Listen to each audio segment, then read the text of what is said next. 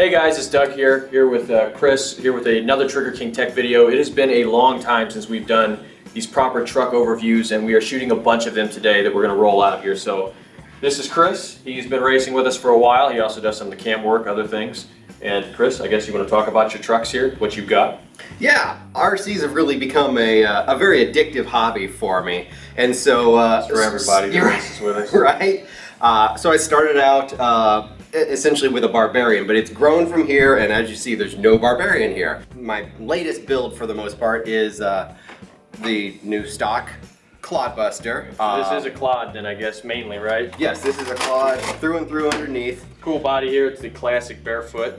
Old style. This is my first replica that I've ever made. So you did the paint on it? Yeah. Oh, yeah, nice. Nice. So that was my first challenge, because when you're creating your own identity, you can kind of fudge the situation. Oh yeah, that's why I always run original paint jobs. Yeah, I can't ever screw up my own paint jobs. I didn't think I could ever meet my own expectations when making a reproduction. Yeah. And so I came pretty close on this one. I'm pretty pleased with how it came out. And that's a J Concepts, was it a 88 Chevy? Yeah. Single cab, and yep, looks like pretty much a stock Clod for the most part. Yeah, for now at least. Working on getting together a new ultralight that'll stretch the wheelbase and make it, chassis. Yeah, and make it fit the Bearfoot.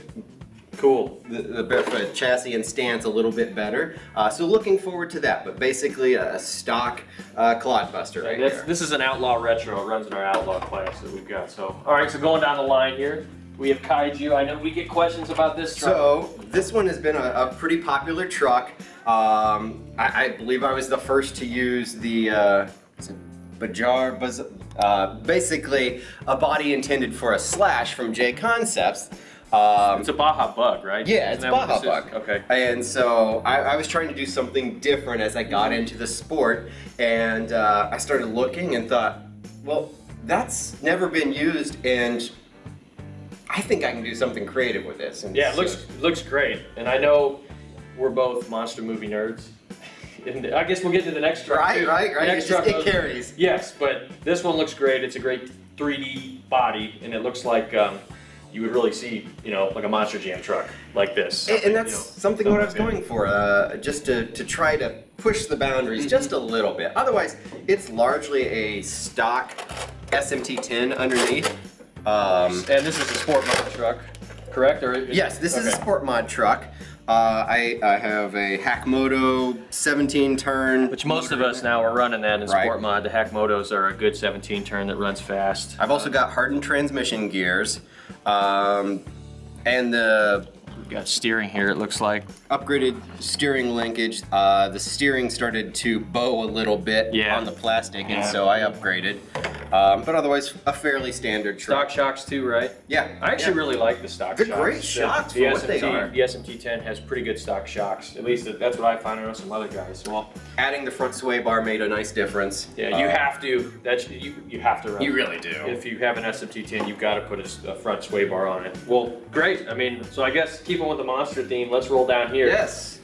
I actually have not seen this truck yet in person. This day's my first day seeing it. This is a new creation for the Winter Series. I just picked up this new ACRC from a former Trigger King champion, Josh Rhodes. This is the former Excalibur truck. And so you'll recognize the wheels and the bead locks. But a very successful truck. Yeah, Josh ran really well for a long time. Man, yeah. He made big shoes to fill, that's for sure. But dynamite piece, the nicest piece I've got in my garage so far. The motors on this here is running, it's a twin ESC and twin motor setup. What motors are in this guy here? Those are the Turnigy Trackstar. Okay, yep. And so this is my first foray into censored motors and trying to learn dual Clod motors, and it's a fun learning curve when you're dealing with twin systems. Quite a beast. The Clod is something completely different from the shafties that I've kind of been used to. And it looks like, I guess, Renegade tires, these closed cell phones? Yeah. It feels like these are the crawler innovations? Yeah. Closed cells? Okay, a lot of guys are running crawler innovations, closed cell phones now in the Renegade tires. They've gotten really popular. Yeah, yes. I know in our series they're super popular. I guess they help the truck settle. Proline Power Strokes. Yep. Correct. Mm-hmm. And what kind of servo up here? Savix. What's it? 127 T.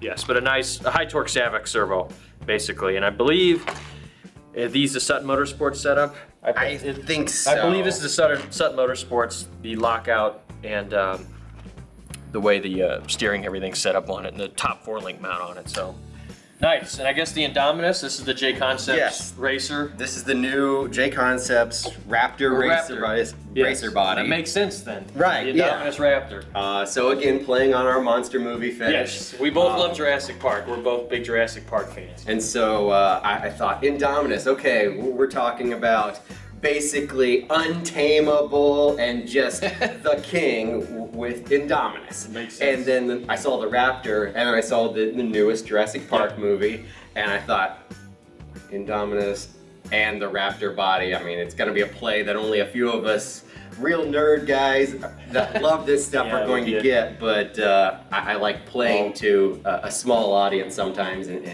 and so that's what's fun with the bodies.